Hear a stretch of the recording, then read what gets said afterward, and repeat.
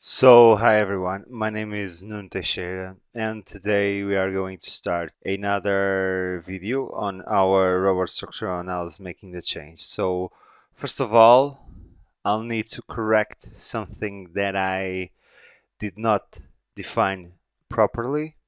Let me close this. So, let me go to Materials and on the Steel tab, select the proper steel, which is this one here. I've selected this one with a W, but we want this. Okay, apply, apply, may select, apply to all of this. Okay, now it's defined in a proper way. Now let's define some load cases. Okay, so I will press this button in the load types dialog box. I want dead load 1. Okay, very good. Now I want a live load. I'm going to define a snow load case, okay, and a wind case, which I'm gonna label and name WEW. Sorry about W. I'm going to control copy this and paste it right here, add. And also this two wind load cases, okay, in each one of the direction of the structure. North-south, east-west. Let's start by the load definition. I'm going to close this and turn this panel description on. And we have our two panels, okay. Going to load definition, which is this button over here. I'm going to press surface and press the uniform planar load. The units is kilo pound by foot square, and we are going to make it minus 0.015. I'm going to add, and as you may see, the load selected over here is a wind load, and I don't want that case for this load right here. I want the dead load one. I'm going to select it. I'm going to apply it to the roof deck model. I'm going to apply it to 80. Apply, and there you go. This load case that we have defined is around 0.75 kilonewton per square meter, which is around 75 kilograms per square meter. I'm also applying a floor that case. On the surface, it will be around minus 0.025. This is around 1.25 kilonewtons, okay, per square meter. Kilonewton per square meter. I'm going to add, I'm going to apply it to slab on deck, 79. Apply, okay, very good. Now let's do the live load.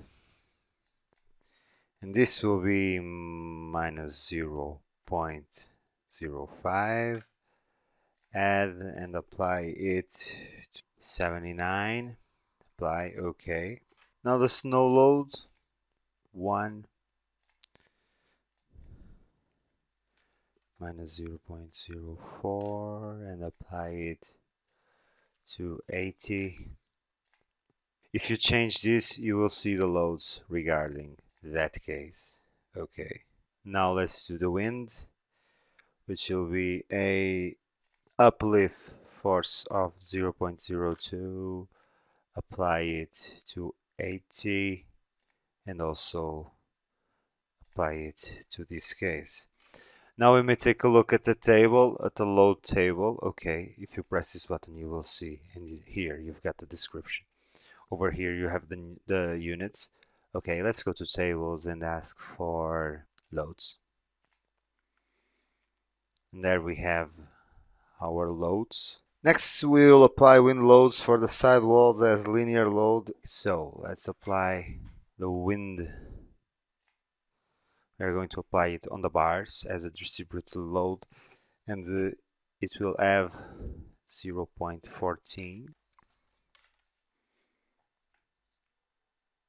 going to apply to this beam and also to this beam over here, and we are going to apply 0.28. We are going to apply it down here. Okay, I'm going to add that, apply here and over here. Okay, now we're going to do that for the east west with the same load magnitudes over here. I'm going to call it 0.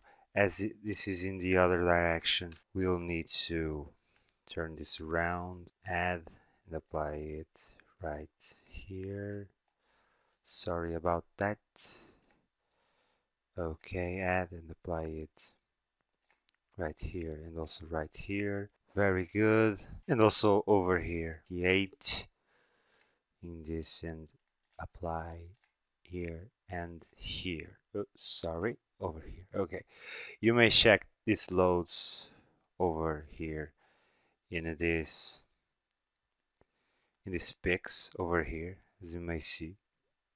Okay, very good. So in the next video we will talk about the configuration of the basic seismic load. So thank you for watching, and please subscribe. Give this video a like, it will help me very much. So thank you once again.